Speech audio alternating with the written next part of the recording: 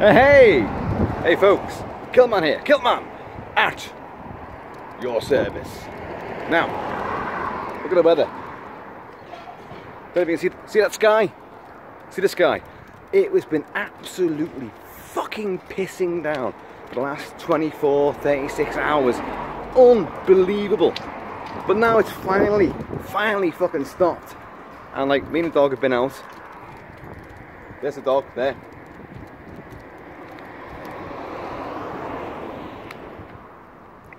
She's having a piddle. I'm not going to film that.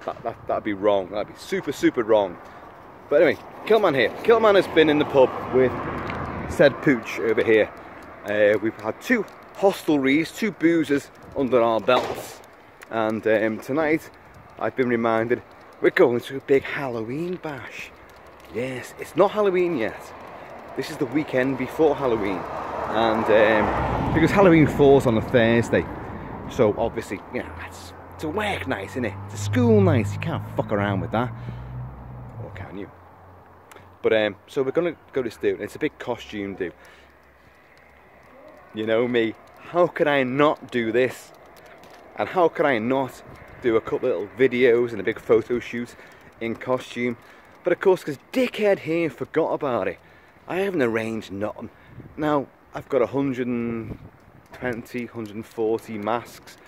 I've got numerous costumes. God, numerous. And of course, as you well know, they're all authentic as well. So what am I going to do? It's like, I'm going to go into, like, you know, do you remember some of you Brits of a certain age will remember a TV show, an animated TV show in the 70s called Mr. Ben.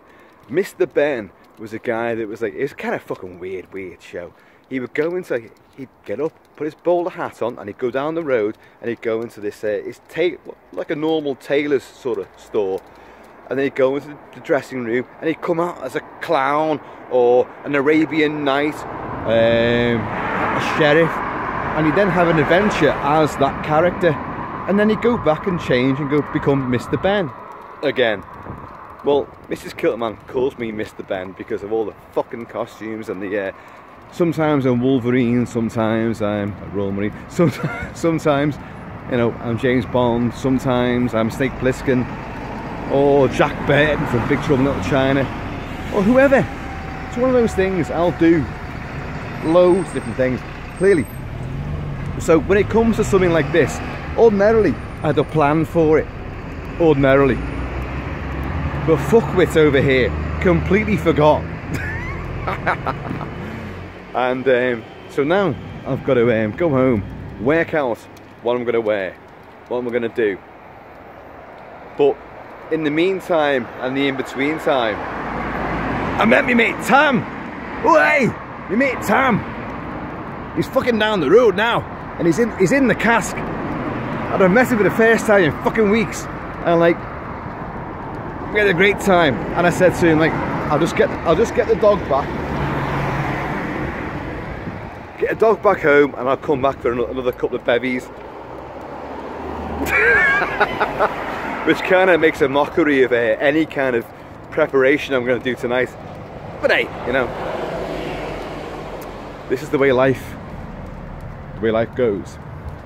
So by the way, here's my street, here's my road. I'm going to show you now. I'm going to show you it.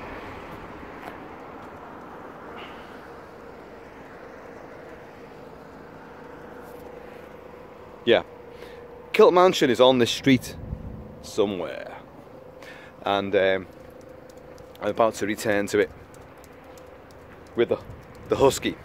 So wouldn't it be great, you know, my favourite film, The Thing, John Carpenter's The Thing, and The Thing starts its life in the movie as a husky dog, looking very similar to this. Roxy, hello, looking enormously similar to that. Wouldn't it be great to go, I could go dressed as Kurt Russell from The Thing, because I've got all the gear, as you well know. I could go dressed as McCready from The Thing, and actually have The Thing next to me. That would be absolutely fucking awesome. Anyway, it is what it is. So folks, because I'm almost at Kilt Mansions now, and my hair is looking I could go as who was that Who did John Percy play as a scarecrow? Is he fucking cold? Why have I forgotten that? I've had my first whiskey for a while now, and oh no, well, my first whiskey's ish. I am lying. Basically, I've had a few whiskies, and I have now. Where's the gummage? Where's the gummage? God damn it! Where's the fucking gummage? That's the one, right? I could go as that, because look at the hair.